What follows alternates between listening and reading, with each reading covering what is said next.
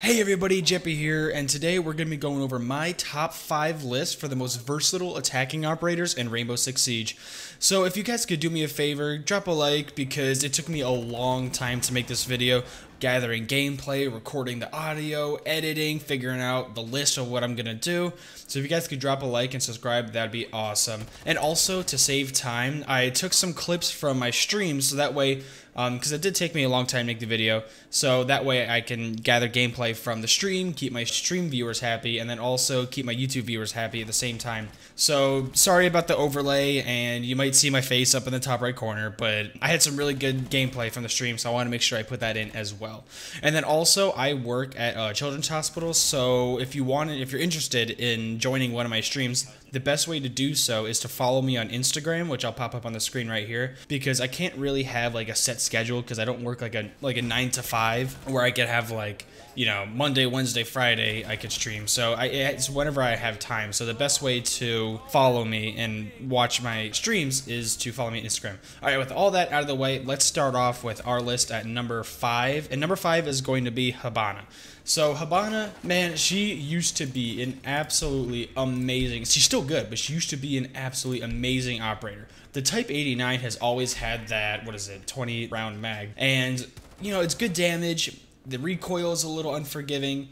The Bearing 9 used to be absolutely amazing. Ubisoft definitely wanted to make sure that the machine pistols, they shouldn't be outclassing the assault rifles, the primary weapons, which is what the Bearing 9 used to do.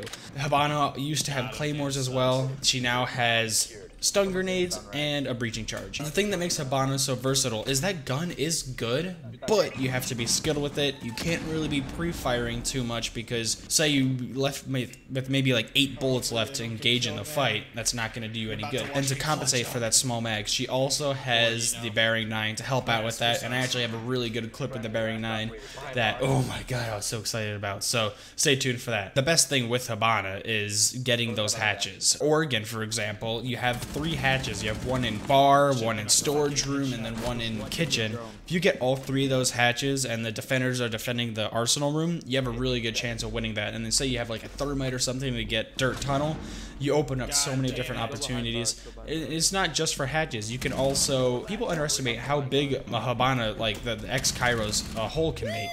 You could definitely put a good sized hole in the wall. I just think that Hibana has a pretty decent fragging roll. Of course, she's a hard breacher, but she's a little more versatile than Thermite. I would say her fragging capability is a little better than Thermite. She's got the flashes, she got breaching charges for versatility, and the Bearing 9 helps out a lot too. So that's why Hibana comes in at my number 5. Coming in at number 4 is going to be my girl Zofia. So Zofia, she used to be OP. And when I mean OP, like she used to be overpowered. So we'll just start off first with that lifeline used to have 4 concussion grenades. 4. And they exploded on impacts. They exploded midair, so basically it was like a projectile Ella mine. It didn't need to land on the ground first. It had 4 of them, and you could burn ADSs so quickly. She had the 4 concussion lifelines. She's, I believe, had the 2 like grenade launcher blasts as well. Plus, her gun it's not the greatest. I would say it's average. The M762 is definitely average. It's kind of forgiving for the recoil, you know, I would say middle of the road fire rate, mobility, damage is pretty decent. I would say it's pretty average, yeah. And then if you do run out of ammo, that secondary weapon, the RG-15, is also a really good option as well. Zofia also brings breaching charges and claymores. I recommend the claymore because if you're gonna do the versatility, you already have the grenade launcher aspect of the lifeline. The thing that makes Zofia so interesting though is that she's one of the only attacking operators that can pick herself up from the down but not out stage. You could kind of get a little bit of leeway with Finka. She can pick up others, but they have a very low amount of HP as well. Zofia gets brought up with 1 HP, 1 goo mine and you're dead. But having that extra assault rifle, the extra callouts, the extra body on the field helps out a ton as well.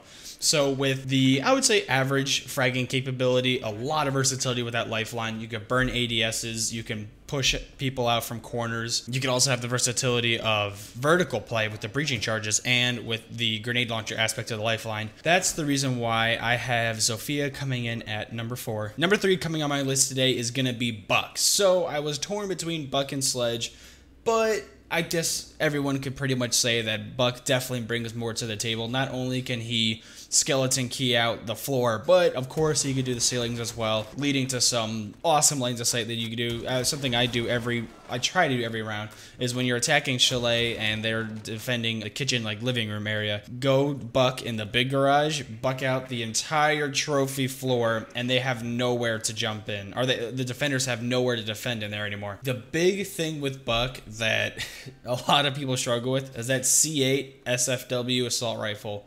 Holy crap. So that thing hits pretty good. It's got pretty decent damage. The capacity's 30, fire rate's pretty good. But the biggest thing with this is, oh my god, that recoil. So of course you have the skeleton key, and that doesn't help with the recoil at all.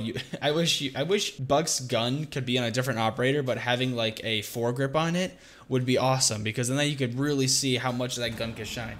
So if you're Pro League, or if you're Diamond, or if you're like, you know, really good, you could control this gun's recoil, no problem. But if you're a pleb like me, oh my god, this gun's so hard to use sometimes.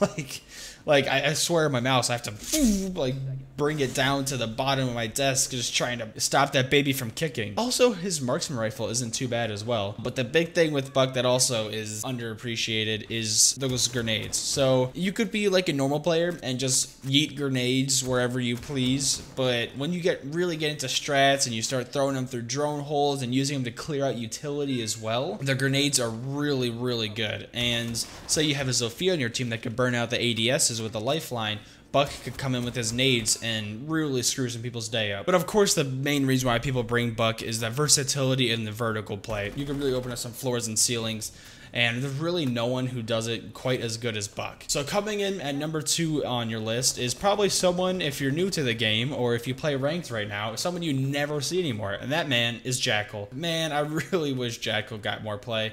The thing with him is I love playing him. I love playing him. He's probably my top 3 favorite operators to use on offense, but I hate going up against him because of just how miserable it makes your roaming experience. And I'll be honest, he is one of the most frustrating attacking operators to go up against, but I really do think that Jackal has to be one of the most annoying operators to go up against. He's a 2 armor, 2 speed. He brings that amazing gun of the C73. That gun hits like a truck. The mobility is fantastic. Capacity 30 rounds. Damage 46. Man, that gun is so forgiving with your recoil. That gun is really good. Slap an ACOG on there and you can kill roamers all day long. So with a fantastic gun like that, with the fragging capability, his gadget really does bring so much to the table. Even if you don't scan anybody, you at least know that someone was there.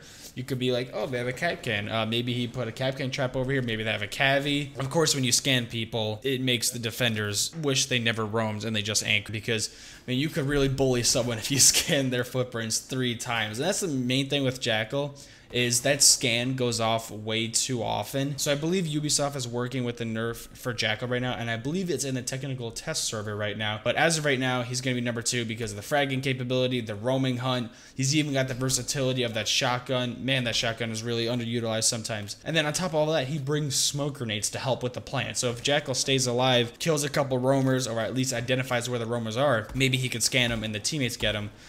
When it comes time to plan, he could also be the one to throw smokes down. I don't know why you would ever go with the other handgun for Jackal. Always go with the shotgun. I wish I could play Jackal more often. I understand why he gets banned all the time. Whatever. It's unfortunate, but he is getting a nerf, so hopefully that makes it so where he's not being sidelined every single round anymore. So coming at number 1 is going to be my girl Twitch. So Twitch used to be, she's just an operator that used to be, I mean, she's God tier right now, but she used to be God tier. Do you guys remember when that Twitch drone had, what was it? It was 14, was it 14 tasers in one Twitch drone? Was that it? Or was it 11? I forget what the number was. You could literally kill people. You could, if they were bad enough, you could literally kill people with hitting them with that shock drone. The shock drone, let's just talk about the shock drone for now, then we'll head into the weapons of the loadout. That shock drone can get so much done.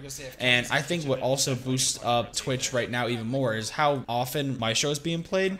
And you can single-handedly, with 2 tasers, take out a Maestro turret, 1 taser to disable it and open up the Maestro turret. You could either have a teammate shoot it to destroy it, but if there's no teammates around, you just want to get the job done, you could also send your second taser in the middle of the Maestro turret to knock that out as well. So you could potentially take out 2 Maestro turrets with 1 Twitch drone.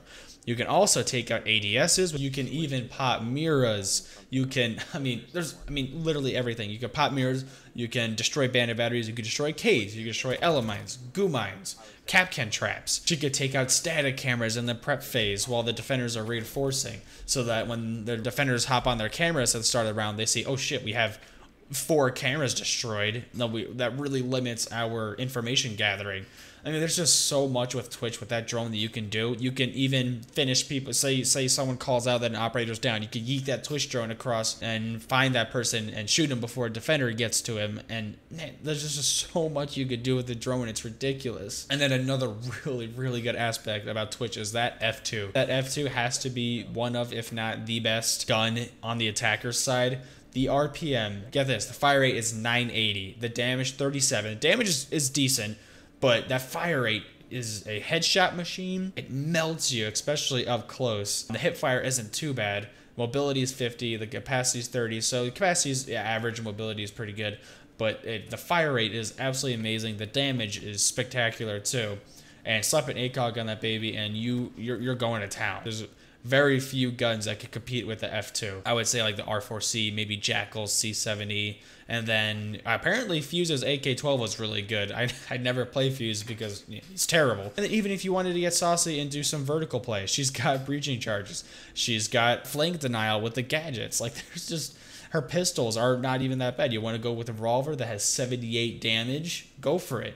If you want to use the P9, slap a suppressor on that so you're a little stealthy when you take out cameras, if you need to, do it. There's just so much you could do with Twitch, and it's not surprising that, I wouldn't be surprised if she gets a nerf soon, because her pick rate and her win rate is pretty good. I like her a lot. So that's why I have Twitch at #1. Okay, everybody, thank you so much for watching. And let me know what your guys' list. Do you agree with all my picks? Just to go over again, we have Habana at 5, Zofia at 4, Buck at 3, Jackal at 2, and of course, the reigning supreme is Twitch at 1. So let me know how yours went. Drop it in the comments. You can send me a message. Of course, follow me on Twitch, subscribe to YouTube, like the video, follow me on Instagram if you want to know when I'm going live. And honestly, I'm having a lot of fun over there, gaining some followers. So yeah, drop me one as well. And with that all being said, Jeppy out.